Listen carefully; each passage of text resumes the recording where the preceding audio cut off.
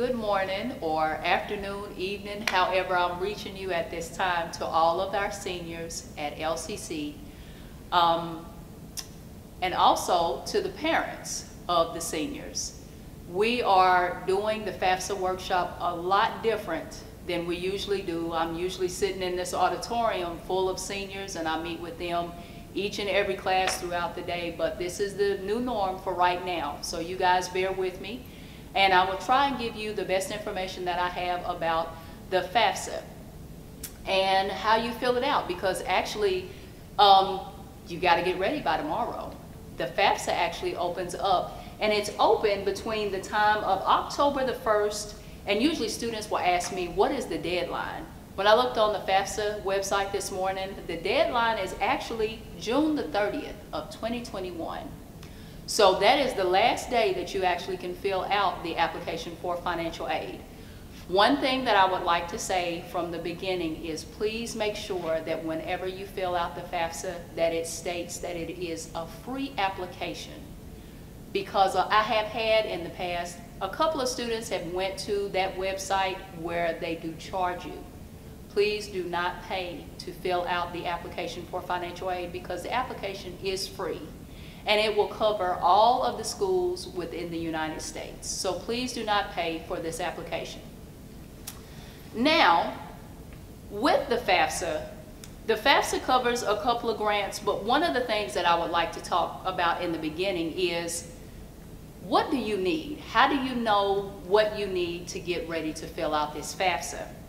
And so the Department of Education provides us in financial aid with a form that says 7 things you need before you fill out the FAFSA for the 2021-22 year.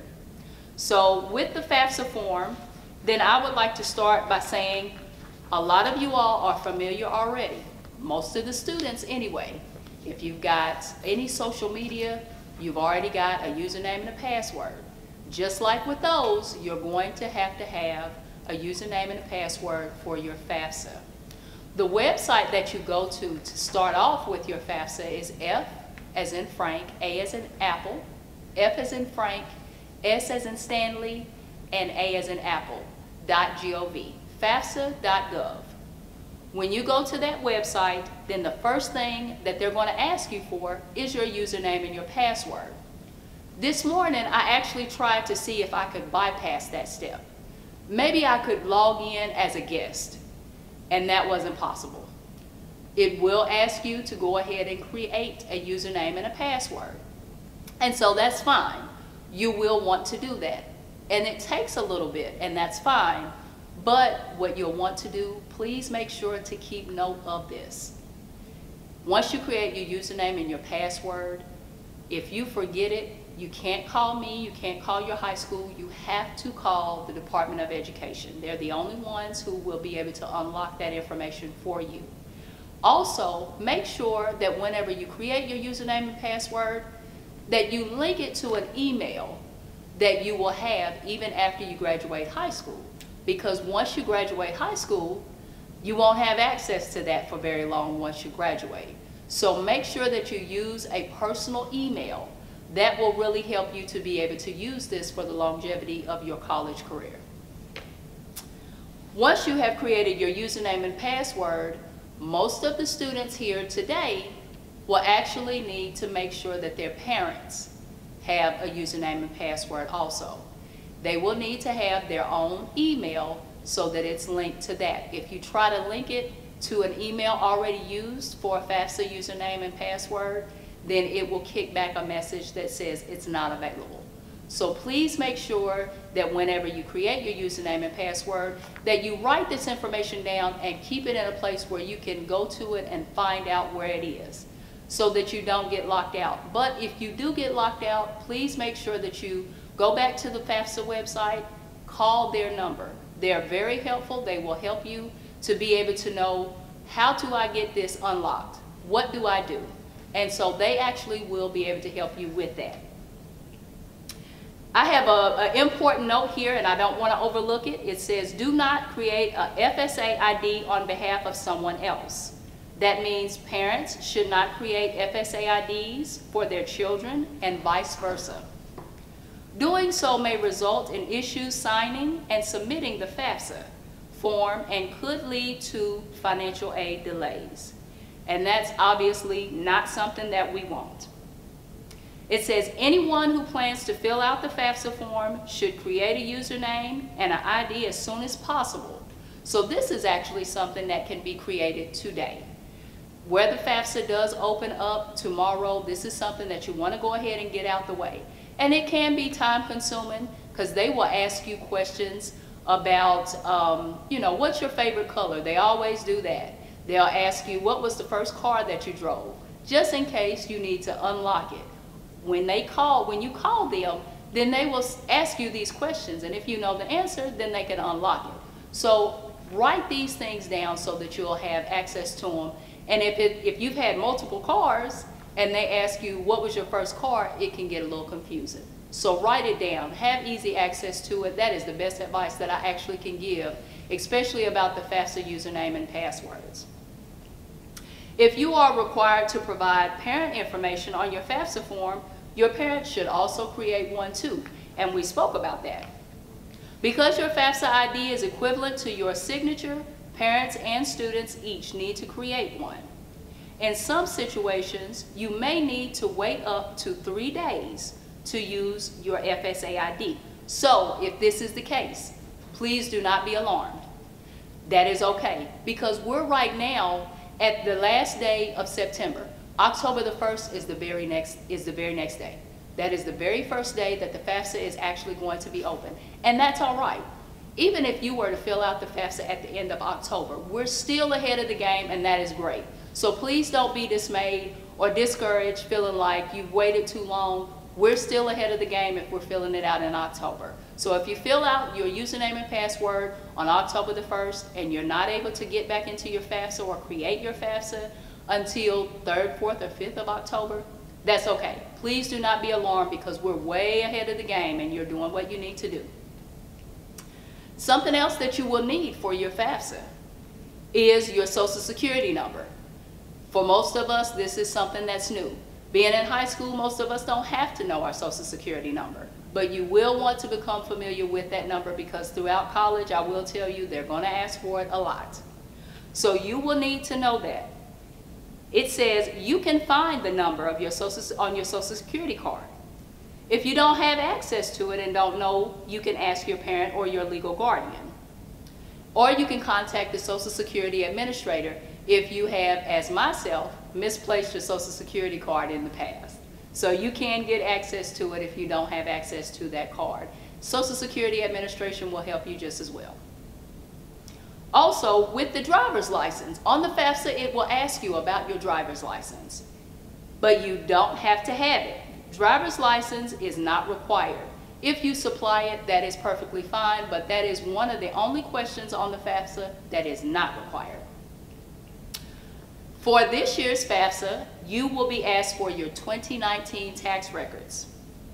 In case you didn't hear about it, the changes that we've made to the FAFSA process, beginning with 2017-18 FAFSA form, we now require you to report information from an earlier tax year. This is a benefit to you guys.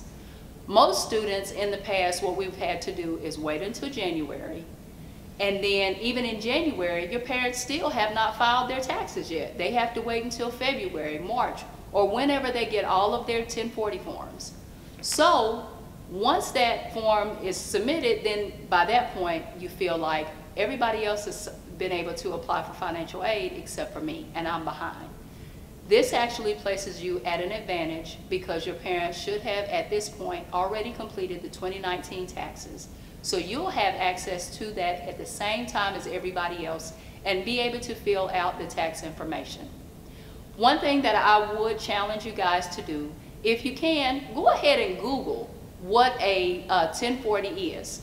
What does it look like? Because what they're going to ask you for is the adjusted gross income and working wages. Those two are very important. But if you don't know how to read it, then to stay ahead of the game, if you can Google it and study it, once it's time for you to fill out the FAFSA, you'll already know. And this is something that actually in the long run, even past the FAFSA, is something that we all need to be familiar with, because as you start working, you want to know, what did I make throughout the year? As an employee, you want to know where your money went to. So I would challenge you guys, if you can, go ahead and be familiar with the 1040s, because it becomes very easy once you get familiar with it to work right through that FAFSA, and it doesn't take long if you know what you're looking for. If something happens that you don't know what you're looking for and you need help, I'm actually going to give my information at the end of the video so that you guys can contact me and I can tell you exactly where to go and what to look for on the 1040. If it be the student or the parent, I can help either. And you don't necessarily have to be going to the college where I work at. So let me also rewind for a second, because I didn't get a chance to tell you who I am. So that just goes to show you that I'm imperfect also. I want to take this time to introduce myself. My name is Keisha Hunt Erie, E-A-R-Y. I work at Southeast Community College, and I have been there well over 12 years now. And I am the financial aid coordinator with Southeast, and I help students, even if you are not attending Southeast. I make students to feel welcome to come. You can ask me questions. I help with FAFSAs. I don't get that often, but I like to make sure that students know that they are welcome to come and into my office. And if I don't know, I don't have a problem with asking questions, okay? So then the next thing that is being asked of you on your FAFSA: records of untaxed income. It says the FAFSA questions about untaxed income may or may not apply to you. They include things like child support received, interest income, and veterans' non-education benefits. On the 2021-2022 FAFSA form, you'll report your 2019 taxes or calendar year when you're asked for these questions. Also, another thing, records of your assets. Money, it's money. This section includes savings and checkings, their balances on both of those accounts, as well as the value of investments such as stocks and bonds or real estate, but not the home in which the family lives in. So that's a very important point that you guys need to know. It is not the home that you currently live in. You should report the current amounts as of the date you signed the FAFSA form, rather than reporting the 2019 tax year amounts. Note, misreporting the value of investments is a common FAFSA mistake. You've got to be careful with this one. It says, please be careful, review what it is and is not considered a student investment to make sure you don't over or underreport. You may be surprised by what you can and cannot exclude. Also, the list of schools. This is actually a pretty good one. You'll want to list the schools that you are interested in. So whenever you go onto the FAFSA, it will ask you, well, the schools that you're planning on attending, do you know what the school code is? For example, for Southeast Community College here in Kentucky, the school code is 001998. So you don't have to have that. You actually can look it up by city and state if you know the name. So it's very simple. You do not have to have the school code, but it makes it really simple if you do. And you can Google that also. If you go to the schools that you're planning on selecting, you should be able to go under their financial aid screen and find their school code. It says, be sure to add any college you're considering, even if you haven't applied or been accepted. That's a good one too. Even if there is only a slight chance you'll apply to college, still list some schools. Fill out the FAFSA anyway. If you're not feeling like going to college right now, that may change. And by filling out the FAFSA early, then that puts you in the pool for more money. By waiting too long, a lot of money does get gone fast. So to prevent you from losing out on possible funds, go ahead and fill it out. It doesn't hurt anything. What are we doing? We're locked in due to COVID. So it says, even if there's a slight chance, fill it out. You can always remove schools later. So if you put too many, you can remove them. We do that at the college all the time. We change them around. That's not a problem. And it says if you decide not to apply, but if you wait to add a school, you could miss out on first come, first serve financial aid. That actually brings me to something that I do want to bring up to you, because whenever students are applying, they usually just think within a small window. They don't necessarily think of it from the perspective of, well, I may want to go to a private school. And by listing a private school, you actually make yourself open to private money. There is funds that private schools receive that we do not, that at schools that are not private. So you'll want to make sure, at least list one.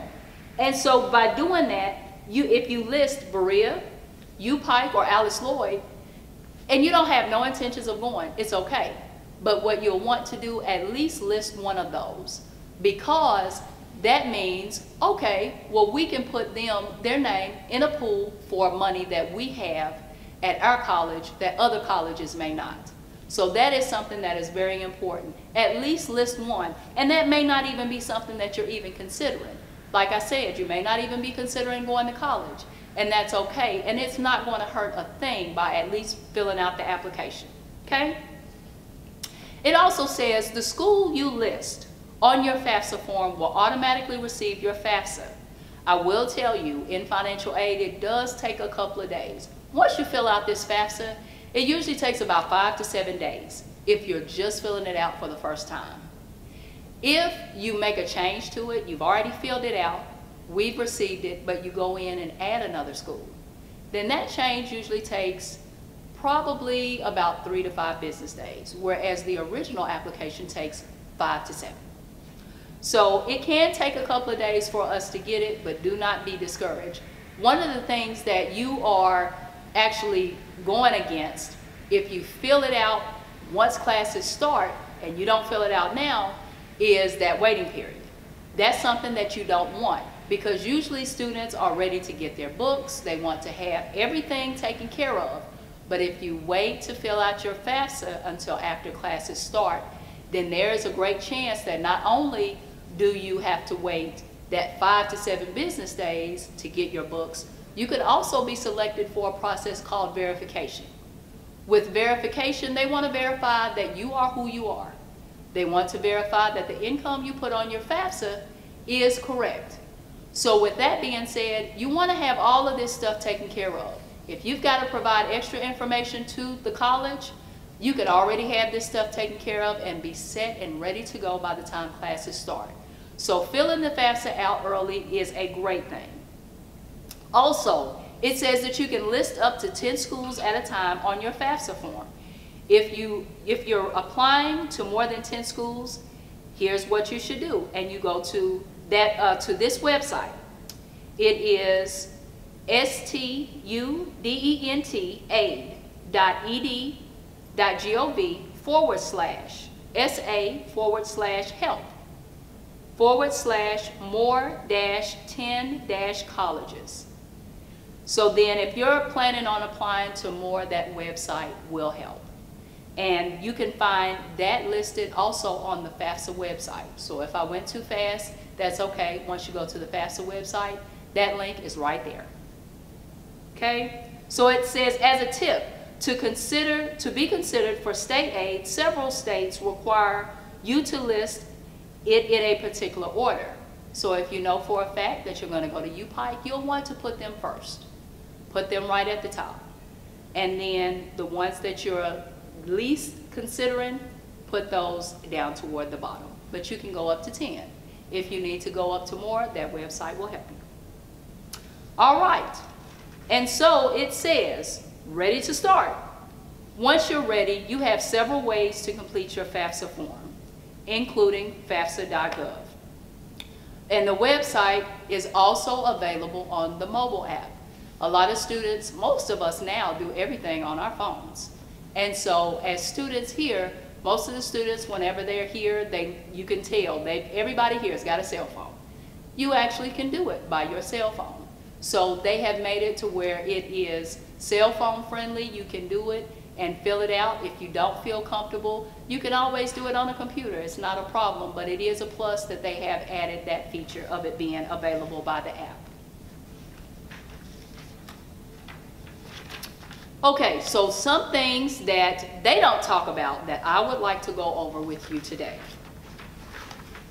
Whenever you're filling out the FAFSA, you fill out the FAFSA and it makes you eligible for the Pell Grant, which is currently at $3,173 per semester. That amount is if you are full-time. So then to be full-time, you are 12 credit hours or more.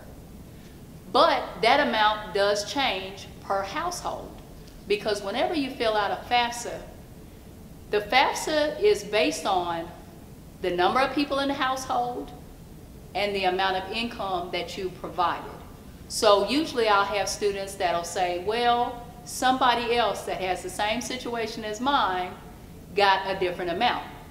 Then their situation couldn't possibly be the same as yours. So what I would ask is, if you can, try and stay away from the comparison game, because your situation, chances are, is a lot different than your neighbors. So, and if you feel like you made a mistake, you can always, once the FAFSA has been processed, you can always go back into it.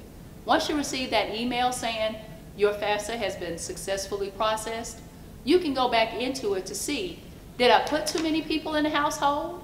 Did I list myself twice? Did I actually put the correct amount of income down for myself and for my parents? Because if you're working and your parents are working, it could very well ask you for your information from your tax information also. But you want to make sure to list this correctly. So, back to the Pell.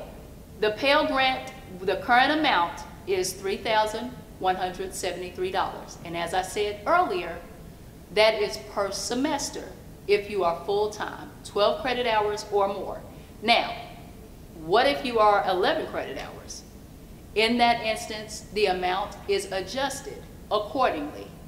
So then, if you look at your financial aid and you're like, well, I thought that she said on the video $3,173.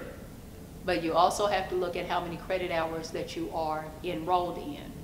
If you are only taking 6 credit hours, the cost of your attendance is not going to be the same as someone who's in 12 credit hours. So the Department of Education will pay you accordingly. Okay? Pell Grant has a limit. This is also something that is very important also. You can receive the Pell Grant until you have received your first bachelor's degree, or after 6 years of receiving full financial aid.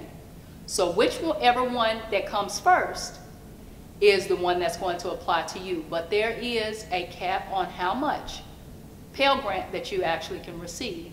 And they now call that lifetime eligibility. For students that have received Pell Grant for up to 12 semesters, or once you get your first bachelor's degree, then at that point you become a loan-only student. The FAFSA also covers the SEOG grant and the CAP grant. CAP grant is currently at $1,000 per semester if you're 12 credit hours. That's another one that's adjusted down. Last time I checked, the SEOG is around $500. And so usually I don't see that one get adjusted, but if you want to know for sure, you can always contact me and I can dig a little bit further. But I usually don't see that one get adjusted very often. And then we already talked about the fact of making sure that you put down a private school. I really can't stress that one enough. That one is really, really important, because you want to make sure you're applying for every little bit of money that you possibly can get. Now, something that I do want to talk about is, I touched on a loan just a second ago. And one of the things that I would challenge people to do is, if we get to that point where you fill out a FAFSA and you know for a fact, I'm not going to get financial aid, or if you try to bypass it. I've had that too. Students will say, I'm not really interested in filling out the FAFSA, I'm just not going to do that. I'm just going to go ahead and fill out a loan. Well, I do need to let you know that in order for you to get a FAFSA, for them to make the determination of how much you're eligible for, a FAFSA is required in order for you to get a loan. So you will want to make sure, fill out that loan application so that if something happens that you need to go that route and get that student loan, make sure to fill out that FAFSA so we can go ahead and get that out the way, and then they can go ahead and give you what you're eligible for on a loan. With student loans, what we try to make sure is to educate students on making sure to borrow wisely. I know that for myself, I usually give my testimony that in college, I borrowed, which was a requirement. And student loans are actually a wonderful resource when you borrow wisely. Borrowing what you need to take care of the cost of attendance, being that not just your books, not just your tuition, but are you going to be able to live comfortably throughout the semester? Are you going to be able to eat? Are you going to be able to pay your light bill? Take care of child care? This is also something that is considered in your cost of attendance when you're going to college. They take that into consideration. They look at that. But then when we are looking at it from the perspective that a friend told me to take it out so that I can go on vacation, then we get into a dangerous area. So one thing that we try hard is to educate students on how to borrow wisely. If this is something that you are planning on doing, or like myself, you have to do, then make sure that you have looked at what is it going to cost me for the fall and the spring to attend. And if you're going to take out money for the summer, take out what is necessary. I do remember that in college, that when I was taking out student loans, my mother always preached to me and said, just take out what you need to. And needless to say, that actually was not my mentality. But I will tell you that whenever you're taking out student loans, if you do it wisely, you actually can prevent taxes being taken. When you get ready to file your taxes, if you owe the Department of Education any money, this money can be taken from you. And also, if you owe them any money, then you also can get your paycheck garnished. So that means they take a portion of your paycheck. The Department of Education is very easy to work with. I actually have had a lot of students come in and see me. I will put the phone on speaker because I can't speak on your behalf. But we will call the Department of Education up and explain the situation. Right now I'm having a hardship. Is there anything that you all can offer me? Whenever life does happen, there is always a way to fix it if we can hit it head on. And so to prevent that from happening, what I challenge you guys to do is, even now, you can go to studentloans.gov and you can do the entrance counseling. Just look at it. Take you that quiz. Figure out what is it that I'm going to be facing. On this quiz, they actually will talk about interest rates. What is the difference between a subsidized and an unsub loan? I call them the good and the bad loan. One of those loans, and I'm going to challenge you to figure out which one by doing the quiz. One of those, the interest is paid while you're in school. The other one, as soon as it hits your pocket, that interest starts. So you've got a good and a bad. Sometimes we don't necessarily have to take out all the bad. If we do, how can we stay ahead of that? The entrance counseling will give you all the information that you need. But I just challenge you guys, make sure that you borrow wisely. So most of us want to know, how do we become independent so that we don't have to use our parents' information? And so whenever you're on the FAFSA, then it will trigger you and start asking you questions. So basically, we need to know, are you 24 yet? Most of us graduating high school, we're not there yet. As of today, are you married? Do you have children? Another good one is, do you have your master's degree? Are you currently serving active duty in the U.S. Armed Forces? Are you a veteran? That's a good one. Do you have children? And then also, at any time since you turned 13, were both of your parents deceased or in foster care? Now, I do want to stop right there and talk about foster care a little bit, because a lot of people want to know, You know, well, if they weren't in foster care, but they were a ward of the court, one way that I can confidently tell you is if you answer that any of these apply to you, to make sure that you're on track, have documentation. That is the best way that you can back up what you're saying. Because if you say that you've been in foster care or ward of the court, you will have documentation of that. So if you get selected for verification, saying that you answered the FAFSA correctly, or if you're asked for proof of this right here, you've already got it. So what I would do is, if you are not able to provide, that's the easiest way that I can answer it. If you are not able to provide documentation of answering yes to any of these, that probably does not apply to you.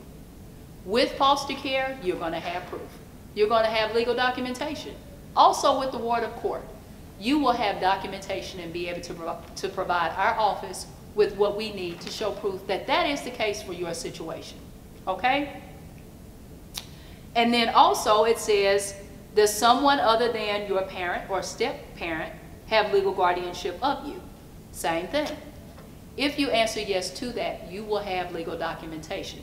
If you go to the doctor and somebody else has custody of you or is responsible for you, they have to provide that information at the hospital. So you will have legal documentation showing that my aunt is taking care of me. And you'll be able to provide that to them, so you'll also be able to provide that to the financial aid office. And then also, at any time during this year, did your high school or school district homeless liaison determine that you are or were an unaccompanied youth who was homeless or self-supporting and at risk of being homeless? By answering yes, that means that you'll be able to provide a form from the high school stating that, yes, at one point you were homeless. And they will send a form, and usually with my office, that is enough. Some offices may require more, and that is okay. They have to make sure that they are covered for auditing reasons. Whenever you provide us with this information, in order for us to receive federal funds, we have to have all of the documentation required by the Department of Education. So if you're asked for more funds, please don't, or more information, please do not feel like you are being picked on. We want to make sure that we serve you properly and we are able to continue to provide this service. But if we're not getting the information from you that the Department of Education requires, we won't be able to continue to provide financial aid. And that would be all schools. This also says that if you are a dependent student, and you will need your parents' social security number. You will need their date of birth. You'll need to know the month and year that they were married, divorced, or widowed. If your parents are divorced, you will need to provide the parents' information that you live most of the time with. If they have joint custody of you, then you can provide either information. Okay? So, as I stated earlier, I am going to provide my information. My name is Keisha Hunt Erie, E-A-R-Y. First name is K-E-I-S-H-A. My direct line to the college is 606-589-3330. And that's to Southeast Community College in Whitesburg, Kentucky. If you all need anything from me, please contact me. If you have any questions about the foster care program, there is actually a waiver for students that have been in foster care. And I've known a lot of students to actually miss out on these benefits. Please, please make sure to use these benefits because they are there for students such as yourself. If you have questions about those, please call Margaret Fugit on the Whitesburg campus. Her telephone number is 606-589-3319. I bid you guys a great year. I hope that you guys get everything that you need out of this year, and I wish you the best of luck in your future endeavors. Again, my name is Keisha Hunt Erie. Please let me know if you need me. Thank you, guys.